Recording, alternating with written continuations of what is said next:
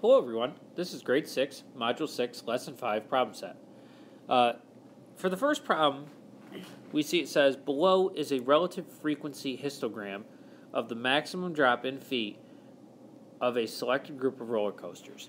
The first thing is we have to see what relative frequency is, and we have the definition here. It's a frequency for an interval divided by the total number of data values, meaning if we had 32 data points or data values and 8 of them landed in a certain interval, then the relative frequency would be 8 over 32, which we would then reduce to get 1/4, and we can put them into decimals, which is good, and we know that that's going to be a percentage as well. So we're using fractions, decimals, and percents to describe this. When you add up all of your relative frequencies, all of either your decimals or your percentages, your decimals should equal 1 whole, your percentages should equal 100%, and your fractions should be 1 whole as well. That kind of helps you as a check for your relative frequencies. Now, a relative frequency histogram is a histogram that is constructed using the frequencies instead of using the relative frequencies instead of regular frequencies. Meaning, if I look down at this first one, this graph, and I add up all of these, the bars, in terms of their decimal points, because that's what I see on the left-hand side over here, is that we're talking about decimals. If I add all of those bars up, their values for decimals, I should get 1 whole. So that kind of helps out when we discuss this chart. So let's take a look at question 1, or A, and it says, describe the shape of the relative frequency histogram. So that means I'm going to describe the shape of what it's doing, and it looks like it's skewed, because I don't see anywhere where I can put a line and have it be symmetrical, meaning to the left and to the right of my line, they match up. So it's skewed, and it's going to be skewed right because much of the data is off to the left side. What does the shape tell you about the maximum drop in feet of roller coasters? And I'm going to bring B down here because it's easier for me to write. What it tells me is that the majority or most of the roller coasters have a max drop between 50 and 170. That's where the majority of the data is. So I'm going to put that in. So there's my description right there. What I'll do now is I'm going to bring over C, because that's my next question. Jerome said that more than half of the data values are in the interval from 50 to 130. So 50 to 130. Do you agree with Jerome? Why or why not? Well, the first thing I have to do is figure out what those values equal, meaning the interval 50 to 90 and then 90 to 130. And I see it's about 27. So 27 hundredths, and then 90 to 130 looks about 33 hundredths. So if I add those two, because I'm adding this and this, these two bars, because that's the area or the position I'm looking at, my intervals, I see that I'm getting about 6/10 or 60 hundredths, which translates to 60%. And 60% fall within 50 to 130. Meaning, if we added up all of our bars on this histogram, we should get 1.0 or 1 whole. So that's 60%. And Jerome had said more than half. So do I agree with him? Yes. Because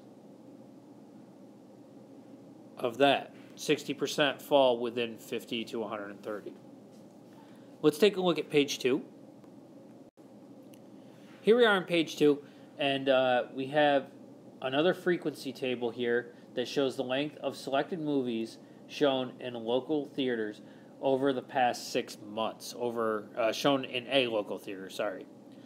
So A says complete the relative frequency column, round the relative frequencies to the nearest hundredth. So what I have to do first is I have to figure out how many total there are. So in order to do that, I'll add up this column here, the frequency column, or I can count up all my tallies. So when I add those up, I'm going to get 28. So I'm going to make the fractions first, and then I'm going to leave it to you to divide those out. And remember, you're going to the nearest thousandth. So this one's going to be 1 out of 28. So if you're using calculators, you'll type in 1 divided by 28. If you're not using calculators, you're going to do 1 divided by 28, just like that. So then I have 4 28ths, which I know goes to 1/7. And I might as well make this easier on myself, and I'll zoom right in. 7 28ths, or 1/4, it's the same thing. 5 28ths. Another 7 28ths, or 1/4. Then I have 3 28ths and 1 28th. So there's my relative frequency, and they want those into decimals and percentages there. It says to the nearest thousandth, and then we know we're looking at percentages next. What percentage of the movie lengths are greater than or equal to 130 minutes? So we know 130 minutes is going to fall right here. It doesn't talk in hours, so we're talking about these bottom two. So if I add those up, I know that it's 4 28ths, or 1/7. So you'll turn 1/7 into a decimal and then a percent. So that'll help out with that one.